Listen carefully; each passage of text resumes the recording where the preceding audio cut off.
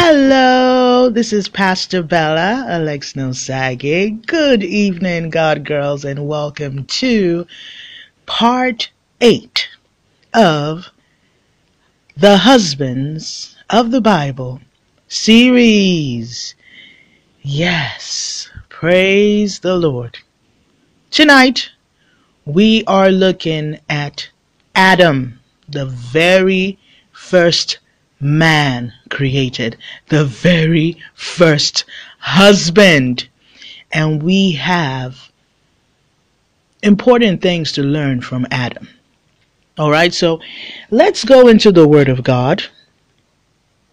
In Genesis chapter 1, verse 26, God said, "Let us," I'm reading from the Amplified, "Father, Son, and Holy Spirit, make mankind in our image, after our likeness, and let them have complete authority over the fish of the sea, the birds of the air, the tame beasts, and over all of the earth, and over everything that creeps upon the earth." So God created man in his own image. In the image and likeness of God, he created him, male and female. He created them. The creation of man was so important that Father, Son, and Holy Spirit had to unite to create man in their own image. It is so powerful looking at this scripture because the unity of God is seen in this scripture. The Father, the Son, and the Holy Spirit came together to create this being. And male and female, he created them. Male and female were created on the same day, but formed on different days. I have taken the time to teach on Back to Eden. It's a 4-part series available on YouTube. Take time and listen to it. I mean, what happened in Eden is so deep, so incredibly deep. And to God be all the glory for his divine revelation. But we have to focus on Adam tonight. He was the very first man created. He was the very first husband. But something went wrong. Again, we are looking at the various husbands of the Bible for you to understand that there are different kinds of men. And the scripture that we keep going back to is in Ephesians chapter 5, verse 22.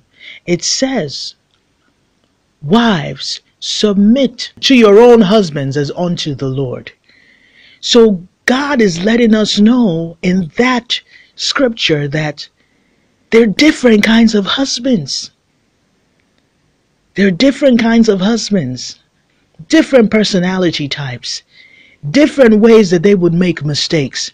How do you submit in that regard? So we're going back to Adam, the very first man created, and God was creating a world, a people that he expected to love and worship him and relate with him. But something went wrong in Eden. And that's why when you go all the way down to the book of Revelation, you see that the end of the world is going back to fix what went wrong in the beginning of the world. Halfway through, Christ came and died for the whole world. Christ came as the second Adam because the first Adam fell in disobedience to God. Okay, so I just wanted to show you how important it was as man came into being, where the Father, the Son, and the Holy Spirit had to unite and create this being, this incredibly special being. Okay, so God spoke it forth. That's how he created things. He spoke things forth. But now in Genesis chapter 2, you begin to see how Adam was formed. chapter 2, verse 7. Then the Lord God formed man from the dust of the ground and breathed into his nostrils the breath or spirit of life, and man became a living being. And the Lord God planted a garden toward the east in Eden, and there he put the man whom he had formed, framed, constituted. And out of the ground the Lord God made to grow every tree that is pleasant to the sight, or to be desired, good, suitable, pleasant for food, the tree of life also in the center of the garden, and the tree of the knowledge of the difference between good and evil, and blessing and calamity. It was there. It was all in the Garden of Eden. And God gave Adam a responsibility. God gave him a job to do. Take care of this environment. Because when you read, go back to chapter 1, after they were male and female, God created them. God then goes on to give the authority, the dominion to them, on how he was creating them as the higher beings on earth, to rule, to dominate, to subdue, to plant, to grow. He was giving them authority. Okay, so now Adam is in the Garden of Eden, and God gives him the garden to tend. And what a beautiful job description, because Eden was so beautiful. That was perfection in itself. Verse 15, and the Lord God took the man and put him in the Garden of Eden to tend and guard and keep it. The Garden of Eden, to tend and guard and keep it. That's where things starts off with a man. He is called to tend, to guard and keep all that God has entrusted to him, the work of his hands and the family. Marriage is a garden. Your husband must tend, guard, and keep you. You are his greatest treasure. You and the children that you bring into the family. Your husband must protect you. He must tend you. That's nurture you, love you. He must guard you, protect you. He must keep you. He must love you. He must cherish you. He must treasure you. It all started in Eden. Verse 16, God gives the instruction, and the Lord God commanded the man, saying, you may freely eat of every tree of the garden, but of the tree of the knowledge of good and evil, and blessing and calamity, you shall not eat, for in the day that you eat of it, you shall surely die. God had an explicit instruction for Adam. An explicit instruction. I've given you everything, but this tree, you better stay away from it. So in Adam, we begin to see the inherent nature of man. The inherent nature of man is to rebel. You don't like boundaries? You just want to rebel. All right? So God has designated, you can have everything else but this. But this. And after God says that, verse 18, now the Lord God said, it is not good, sufficient, satisfactory that man should be alone. I will make him a helper meet, suitable, adapted, complementary for him. I know someone was asking what a helpmate means. That's why I like the amplified. I will make him a helper meet, suitable, adapted, complementary for him. A helper that's suitable, comparable, complementary for him. And out of the ground the Lord God formed every wild beast and living creature of the field and every bird of the air, and brought them to Adam to see what he would call them. And whatever Adam called every living creature, that was its name. Adam had a great job to do. He had a great job. He had so much power and authority. And Adam gave names to all the livestock, and to the birds of the air, and to every wild beast of the field. But for Adam there was not found a helper meet, suitable, adapted, complementary for him. All that was available, they were animals. They were animals. There was not a companion there that was suitable for Adam. So God had to bring forth woman Woman was deliberately created by God to be a companion, suitable, complementary, a helper for Adam. And the Lord God caused a deep sleep to fall upon Adam, and while he slept, he took one of his ribs, or a part of his side, and closed up the place with flesh. And the rib or part of his side, which the Lord God had taken from the man, he built up and made into a woman, and he brought her to the man. Oh, I can teach about marriage right here. Praise God. God is awesome. God is awesome. So you see, again, in verse 1, male and female were created on the same day, but formed on different days. At the beginning of chapter 2, Adam is formed. Then, towards the end of chapter 2, God puts Adam in a deep sleep and brings Eve out of him. A deep sleep. A deep sleep. Let me quickly go into marriage. You know I love talking about marriage. All right. Remember in my teaching titled The Waiting Room, again available on YouTube, I've told you that when it comes to marriage, you're in a waiting room. And in that waiting room, it's not like in the waiting room of the hospital where there's a whole bunch of sick people waiting to be seen by the doctor. God's waiting room is for you to get actively, purposefully pursuing the work of God. Okay? Because marriage then comes to meet you right there in your purpose. It's not something that you go searching, looking for. Look at when Adam's wife was created. He was put in a deep sleep.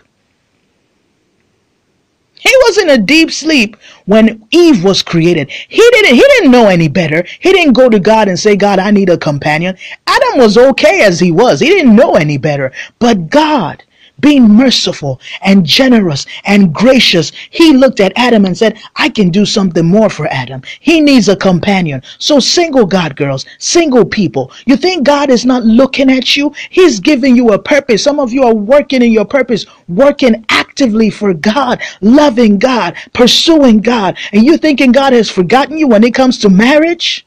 It's just going to take a moment and he will connect you to who he has ordained for you. All Adam had to do was go to sleep, and the Lord made it a deep sleep because the first surgery in the Bible is performed here. But what a magnificent surgery. The surgery that we perform today is to fix stuff that has gone wrong. But the surgery of God adds to you, takes you to a higher level.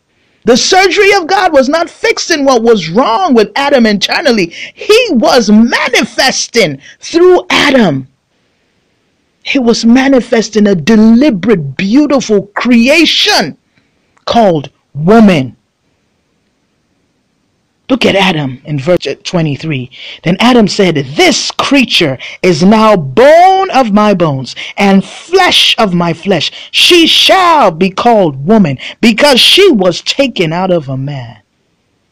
That's Adam in that moment rising to his priestly and prophetic authority, which is what a godly husband should be to you. He should look at you and pronounce the blessings of God over your life, over your children. He should pray over you and speak with authority. He should know what you carry. He should support what you carry. Do you understand what I'm saying? Adam looked at his wife and he knew what she was. She was bone of his bone, flesh of his flesh. He then named her. He gave her an identity in that moment. Remember, I've taught you all about the God Girl Initiative that our identity lies in Christ. Your identity does not lie in any man. But a godly husband should know the woman that God has given to him, the purpose that that woman is carrying. He may not fully know it, but he must be fully supportive of it. So in that moment, you see the priestly prophetic authority coming out of Adam, confidently naming this woman. All right. And you see the path that God took him through. He had confidently named the animals, the birds, and everything. So now he knew what to do when he saw this magnificent creature. There was no other animal like this woman. She was like, wow, yeah, that's my woman. So he claimed her immediately. Your husband, when he sees you, he will claim you. He will know that you're the one he's to marry. When you run into a man he's not sure, he doesn't, you better keep your cool, because your husband to be will be sure. It doesn't take a man too long to know that there is something different about this woman, and this is the woman I want to marry. It doesn't take a man too long to figure it out. So if he's still trying to figure it out, then okay, all the best to him. You keep serving God in your purpose. Stay in the place of prayer. All right? Pray against any delay or tactics of the enemy. Men are very decisive when it comes to marriage. So when you run into a man who's not decisive, or he's kind of scared to commit and things like that, those are delayed tactics of the enemy. So you just stay in a place of prayer, and you just pray generally. You say, Father, if this is the one that you have for me, every delay, every obstacle, take it out of the way and perfect it. But never ever pursue a man. You're not supposed to. He should see you and know who you are to him. He should know. He knows you are his woman. He knows. He knows. And then God performs the first marriage. Verse 24, therefore a man shall leave his father and his mother, and shall become united, and cleave to his wife, and they shall become one flesh. So God is establishing what marriage should be. I mean, Adam and Eve had no father or mother other than God, right? But God is establishing in this moment what marriage is supposed to be, because God is speaking into the future. Adam and Eve are going to have children, right? Okay, so when we're going to get married, God is speaking to the men that the man needs to leave his father and his mother and cleave to his wife. And the two shall become one. And it is in sex that oneness continues. Remember, created on the same day, but formed on different days. Now they're two individuals. Eve was within Adam from the very first moment, but she had to be brought out and physically manifest because she had a different purpose. She was created as a helper to Adam, but she also had her own purpose of creation. Praise God. A woman is the one that is supposed to be pregnant. A man can't birth no babies by himself. So women, we are powerful. I say we are powerful. We populate the earth. We do. We are powerful. We should never lose sight of that. You bring something great and distinct and magnificent to the table.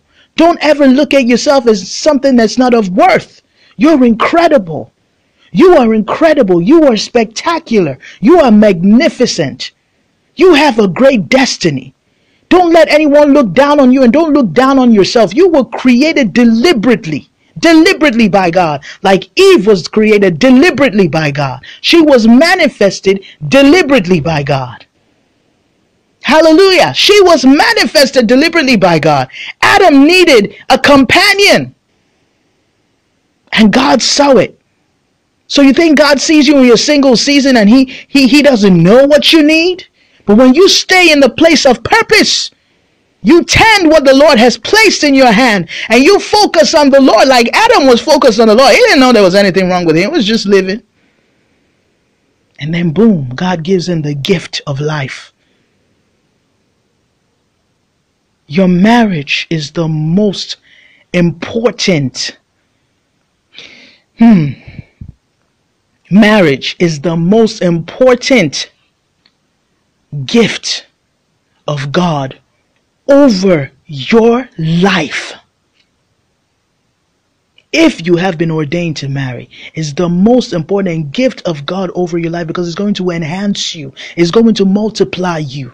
It's going to take your destiny to a deeper level, a greater glory. That's why you cannot afford to make a mistake when it comes to marriage. You have to wait on God to speak clearly on whichever man is approaching you. Or for the men listening to this message, whichever woman you are inclined to make your wife.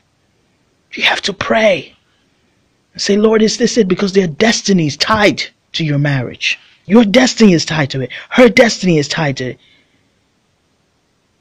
His destiny is tied to it. I always have to remind myself to talk to the men too, because this is going to be on YouTube versus here on WhatsApp. I'm just talking to the women. Praise God. And the man and his wife were both naked and were not embarrassed, or ashamed in each other's presence. They were naked and unashamed, frolicking in the Garden of Eden, having all the sex that they want to have. Companionship. You see, marriage is beyond just sex. It's companionship. You just being in that company of that person and just enjoying each other. There's no catch. You don't have to be having sex all the time, but someone to talk to, who gets you, who encourages you, who just loves you, who enjoys your company, nothing attached. It's just you and him enjoying each other. So that's what they were doing, enjoying each other. But here comes the serpent. And let me tell you something about the serpent. He's still alive and well today. He came after Adam and Eve. So you don't think that you're going to get married and the serpent is not coming after you. Oh, he's coming. That's why you got to be prepared for the attack of the enemy. The devil doesn't want you to be happy. The devil doesn't want you to keep your blessings. So here comes the slimy, evil serpent. And remember, God had given them dominion over every creature. Over every creature. Go back to Genesis chapter 1, verse 28 and 29 and 30. God gave them dominion so they could have rebuked this serpent. But something went off here. Now the serpent was more subtle and crafty than any living creature of the field which the Lord God had made. And he said to the woman, can it really be that God has said you shall not eat from every tree of the garden? He went through the woman because he knew. One reason he went through the woman, he knew the woman was Adam's weakness. Remember, when your husband loves you, remember we looked at Abraham last time. Sarah was Abraham's weakness, the love he had for her. That's why some people say, oh, love makes people weak. Love makes you vulnerable. Love can make you take decisions that are outside of God. How many of us have compromised because of love? How many of us end up in fornication because we loved him? So love can lead you to make fleshy decisions, can lead you to compromise. So the serpent was crafty. He didn't go to Adam directly. He went through Eve because he knew that Eve was irresistible and Adam was in love with her. So let me go and talk to her first of all. Well, the serpent did. And the woman said to the serpent, we may eat the fruit from the trees of the garden, except the fruit from the tree which is in the middle of the garden. God has said, you shall not eat of it, neither shall you touch it, lest you die. And Eve is already preaching a weird message there, because God didn't say anything about touching it. You know, he just said, don't eat of it. So Eve is adding to the message. So at some point, Adam had given Eve the instruction, because when God told that to Adam, Eve was still within Adam. She hadn't been formed yet. Remember, when you go back to chapter 2, when God gives Adam that instruction, in verse 17, Eve wasn't physically manifested. So at some point when she was physically manifested and they were frolicking in the Garden of Eden, walking around, and he was showing her around. You know how men are. Let me show you what we have, babe. Let me show you, this is where we live, right? And that's that animal, and that's that tree, and that's, that's typical, right? And so Adam must have passed across God's commandment to Eve. So that's why she's responding to the serpent. But for whatever reason, she did not assimilate it well, because she's going further than don't eat it. She's saying, neither should you touch it. But the serpent said to the woman, you shall not surely die, for God knows that in the day you eat of it, your eyes will be open, and you will be like God, knowing the difference between good and evil, and blessing and calamity. That's how the devil gets you. The devil gets you with your desire. Of course, it's a powerful, heady thing. Now, eyes will be open, and we will be like God. Ooh, that sounds cool. Verse 6, so when the woman saw that the tree was good for food, that it was pleasant to the eyes, and a tree desirable to make one wise, she took of its fruit. How did she see that the tree was good for food? She listened to the serpent. Do not listen to the serpent in your marriage. Do not listen to the voice of the flesh. The flesh speaks. It speaks fleshy desires. I spent time on the phone today talking to a young man, talking to him about the desires of the flesh. You need to know how to subdue your desires. You need to. But this is what is strange here. She also gave to her husband with her, and he ate. Adam was right next to this woman while the serpent was discussing with her. Adam was right next to her. Adam did not at any point in time intercede and say, serpent, I rebuke you. I have dominion over you in the name of Jesus. Of course, he hasn't physically met the Jesus I'm talking about, right? But he had a relationship with God the Father. He had been given dominion over all the animals. He knew what this animal was.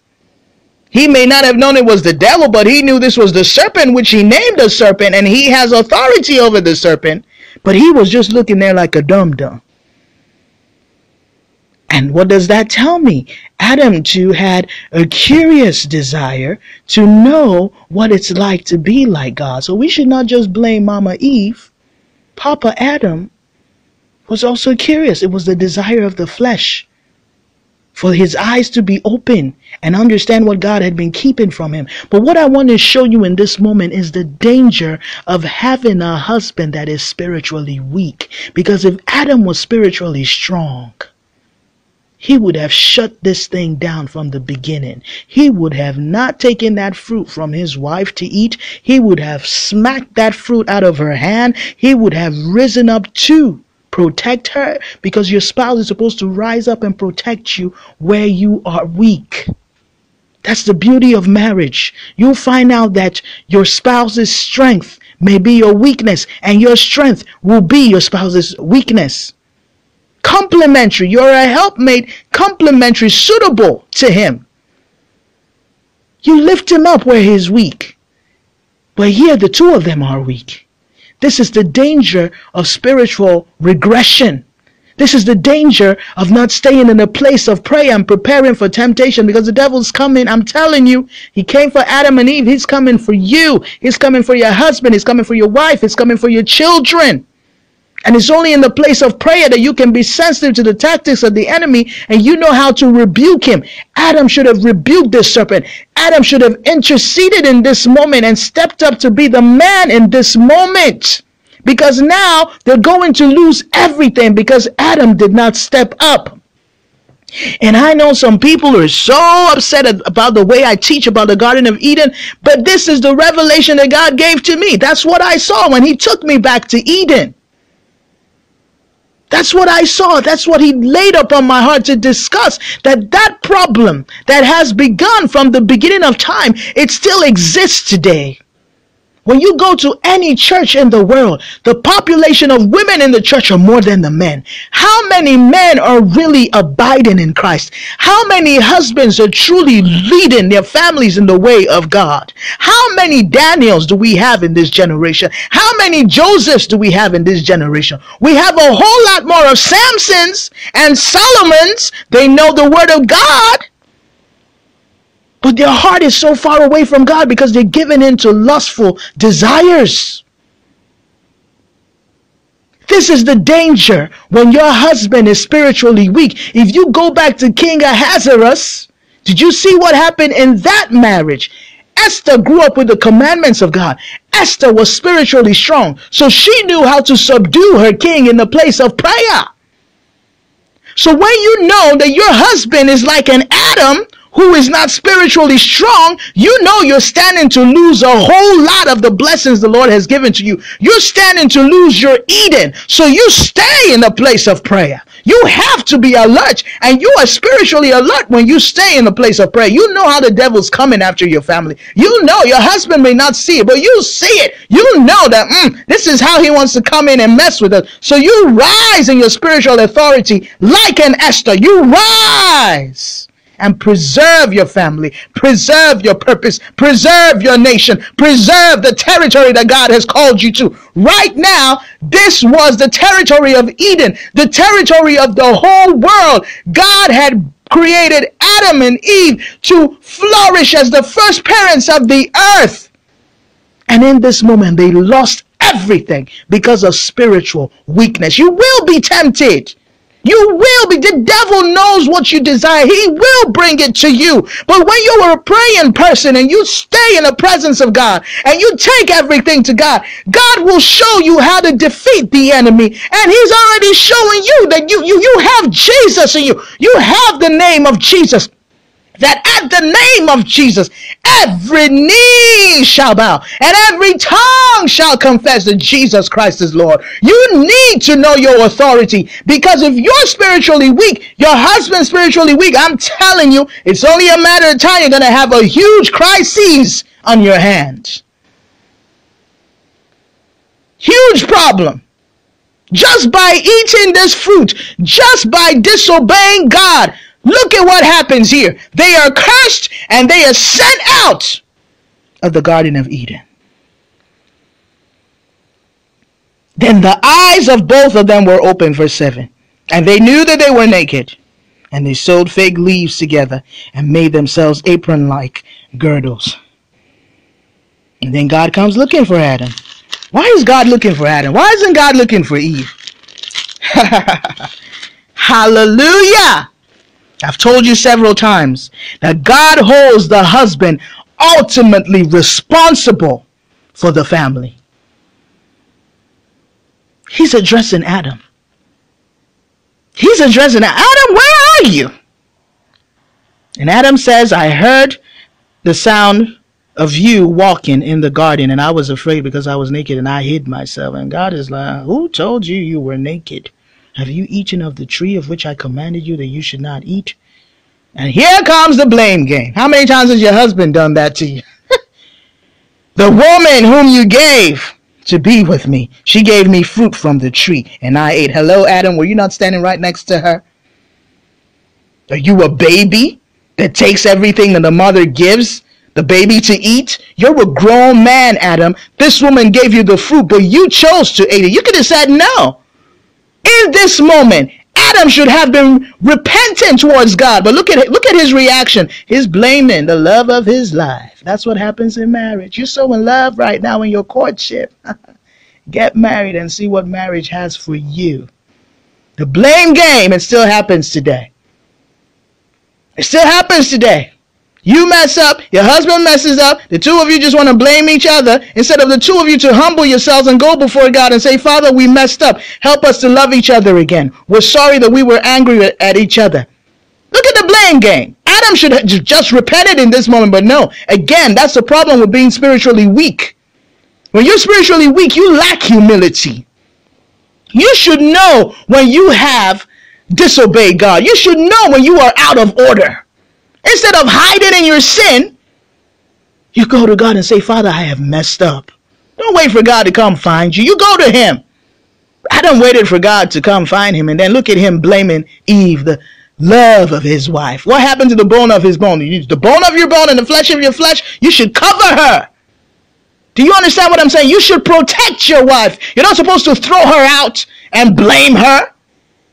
Throw her under the bus, as we say. You protect her in that moment. That, Father, we messed up. I ate the fruit. Father, we disobeyed you. Because God is addressing Adam. He didn't even talk to Eve right now. He's talking to Adam. When it comes to your family, your husband is ultimately responsible. That is the danger of being married to a man who is spiritually weak. You have to rise. And you have to rise the point of, you got to be strong like a Deborah or an Esther to preserve your family. Because a spiritually weak husband is clueless. He doesn't know anything spiritually.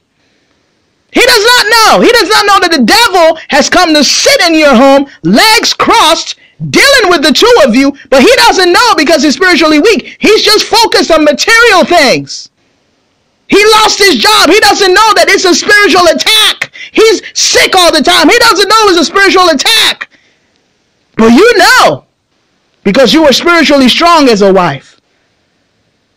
But if you're not spiritually strong, and he's not spiritually strong, you will lose your Eden. It's only a matter of time. You will lose it. You will lose the promises and the blessings that the Lord has for you. You will lose it.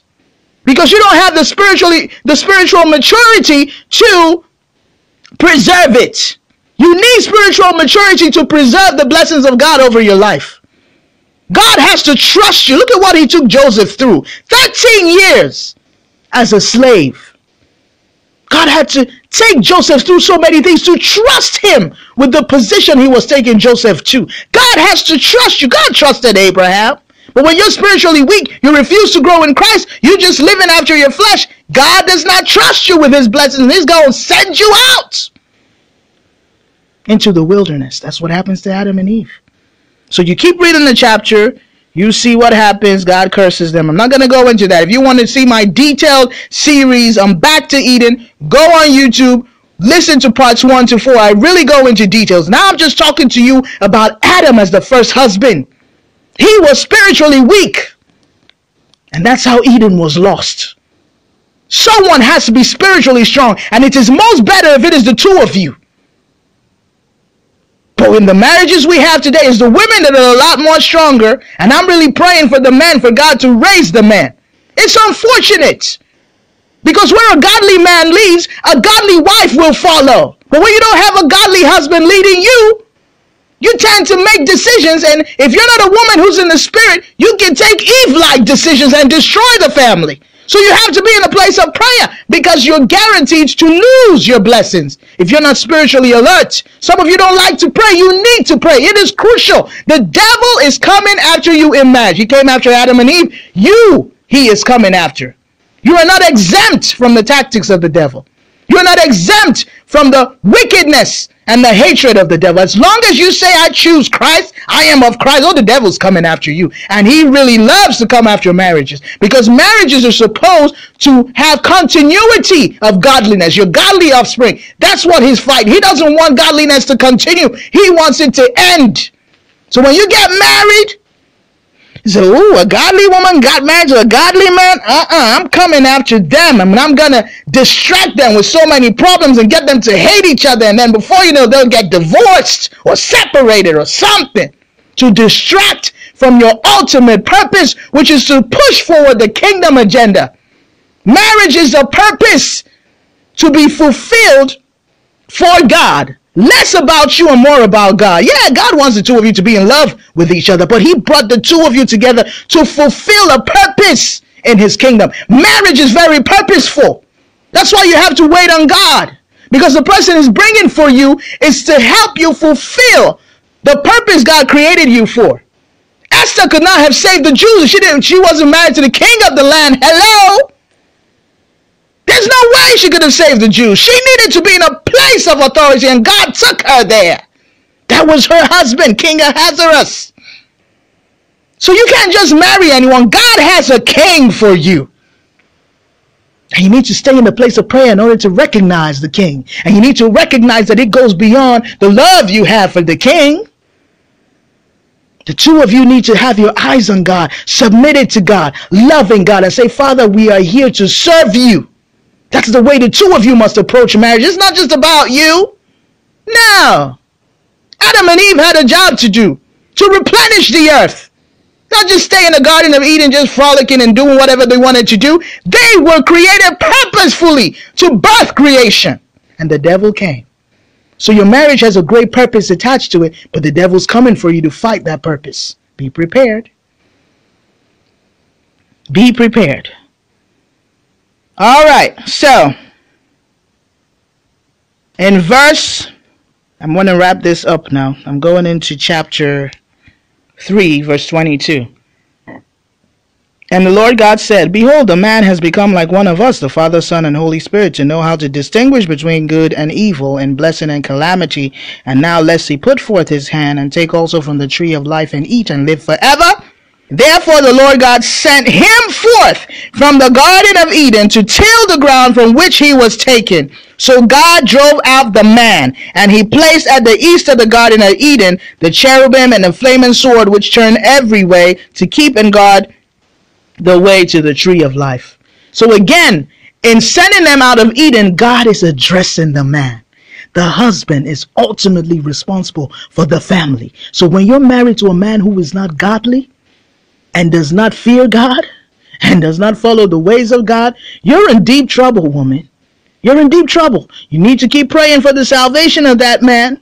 You need to keep praying, or you just hand everything over to God. Because some of you have gotten married without asking God from the beginning. And once you hand over your marriage to God, I've told you the 3 things that God can do to release you from that marriage. We go into Abigail and Nabal.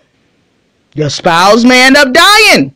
Number 2, your husband can divorce you. 1 Corinthians 7:15. Or number 3, your husband can come into the kingdom of God.